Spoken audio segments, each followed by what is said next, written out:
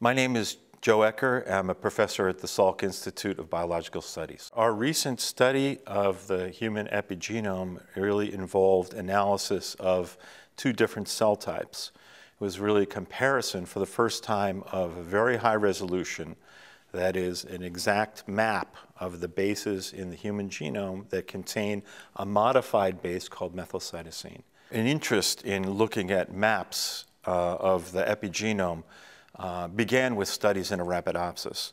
And our role there was to use Arabidopsis as a model for developing methodologies or technologies for being able to detect DNA methylation. And so once we developed such methods, we then applied them to the human genome. The goal there is to use the technologies we've developed to create maps, reference epigenomic maps of the human genome. And really it provides a reference map that will allow investigators to look at various hypotheses. So I view this as a hypothesis generating experiment. I think one of the important reasons to have these maps are to really, for the first time, begin to compare how, for example, the map, it changes in individuals.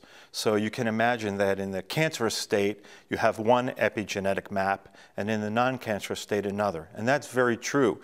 But we're now able to look at a very high resolution to see every mark and how they change with disease states, or even just in normal aging, for example. So these maps now provide a reference to say, does this drug affect site X or site Y, and what else does it affect? So it provides an assay to look at the entire genome in an unbiased way to look at some of these drugs.